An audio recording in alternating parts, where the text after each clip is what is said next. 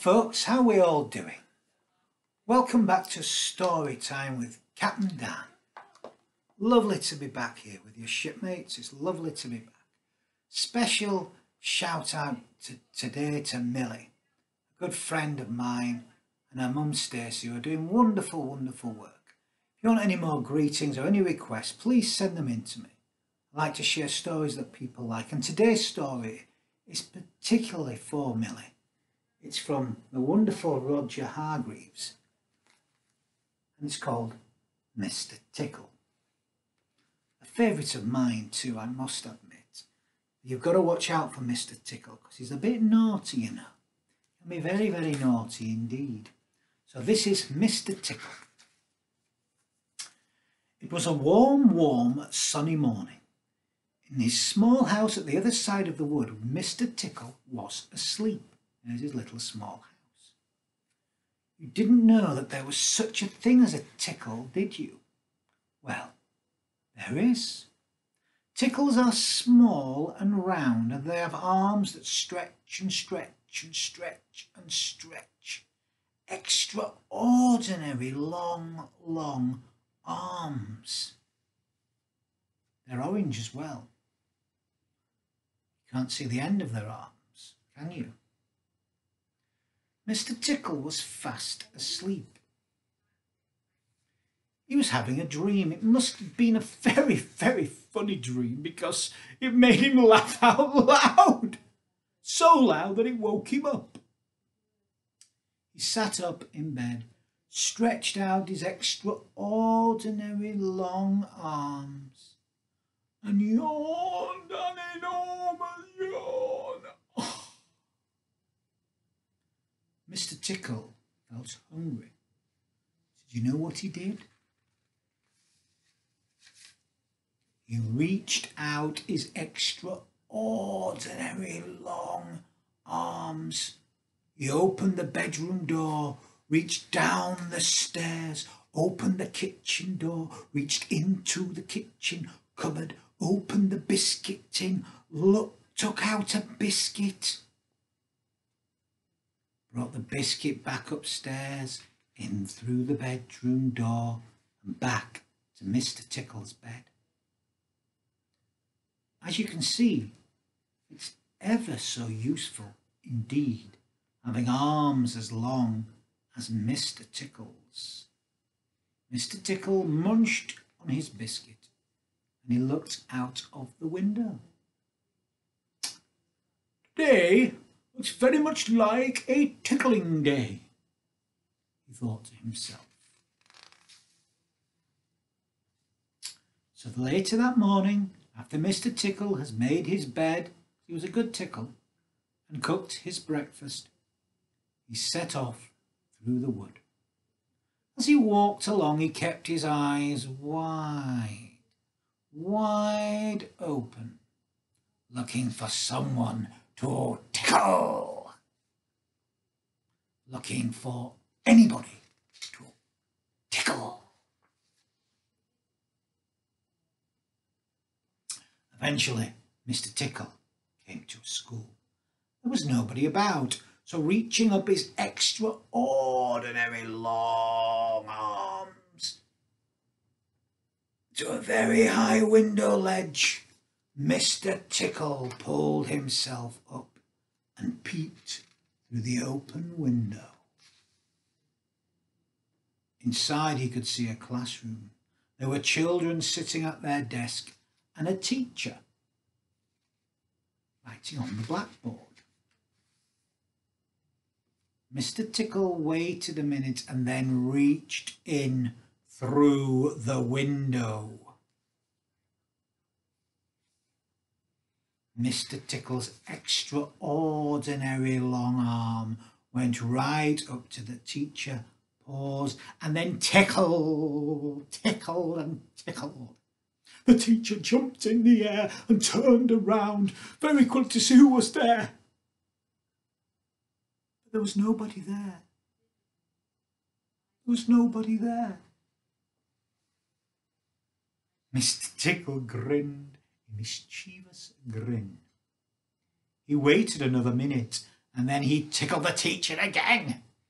This time he kept on tickling until soon the teacher was laughing out loud and saying, stop it, over and over again. And all the children were laughing and laughing. It was just... There was terrible, terrible pandemonium. That's got nothing to do with pandas, by the way, or Imodium. Something completely different. Eventually, Mr. Tickle thought he had had enough fun. So he gave the teacher just one more tickle, just for good luck, and then quietly brought his arm through the open window. And chuckling to himself, he jumped down from the window, leaving the poor teacher to explain what it was all about. And teachers aren't always good at that, you know. Which, of course, the teacher just could not do. And then Mr. Tickle went to town.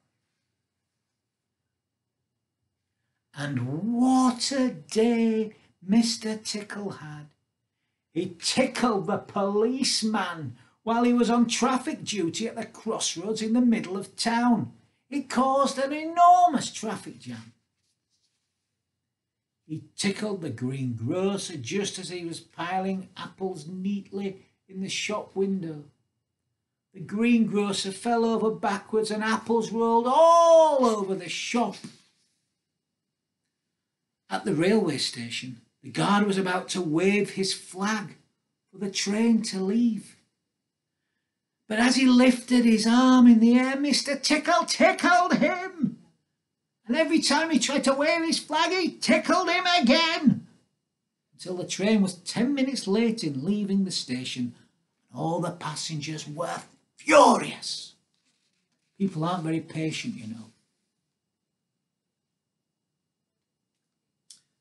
That day, Mr. Tickle tickled everybody. He tickled the doctor. He tickled the butcher.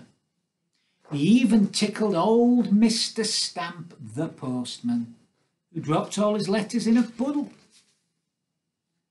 And then Mr. Tickle went home. Sitting in his armchair in his small house at the other side of the wood, he laughed and laughed every time that he thought about all the people that he tickled that day. Oh, he laughed and he laughed and he laughed and he laughed. So, if any of you are in any way ticklish, beware of Mr. Tickle and those extraordinary long arms of his.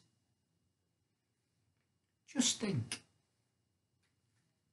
perhaps he's somewhere about at this very moment while you're listening to me read this book. Beware, because he might just come and tickle you. Perhaps that extraordinary long arm of his is already creeping up the door of this room. Perhaps it's opening the door, coming into the room. Perhaps before you know what's happening, you will be well and truly tickled. Beware, beware, beware. So that's the story of Mr. Tickle, the classic Mr. Men books by Roger Hargreaves. My friend Adrian's a big Mr. Man fan, but he's not really a Mr. Tickle, are you? I'm told he's more of a Mr. Grumpy from what I hear. Maybe one day I'll read that one for him, if he would like me to. But that's enough for today, for tonight. So rest easy, boys and girls, whatever age you are. Good night, good night. Oh, sweet repose. Don't lie on your belly, as you might squash your nose. Good night.